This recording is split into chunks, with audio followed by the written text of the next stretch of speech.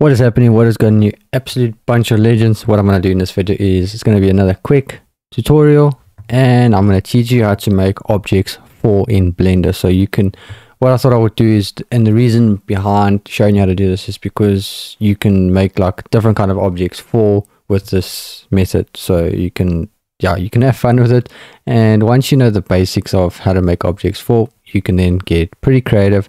So I thought I would just show you the basics in this tutorial. So actually it's pretty easy to do. I'm just going to delete my camera, and what I'm going to do is first I'm going to go Shift A, and I'm going to go Mesh, and I'm going to get a plane.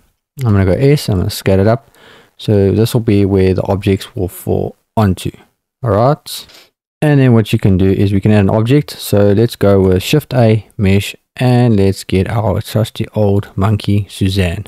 Then what you want to do is click X, and you want to go G, and you want to bring it up to about there. What I'm going to do is I'm just going to smooth Suzanne out.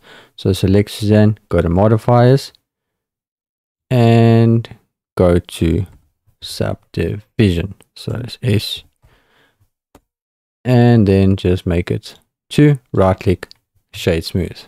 Then with Suzanne selected, you want to go to physics. So click there. And you want to add a rigid body. And now if you click here and you go to your timeline, just bring your timeline up.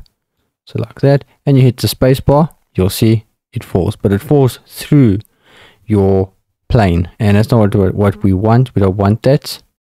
And then what you want to do is click on your plane and go to your physics and add a rigid body to your plane.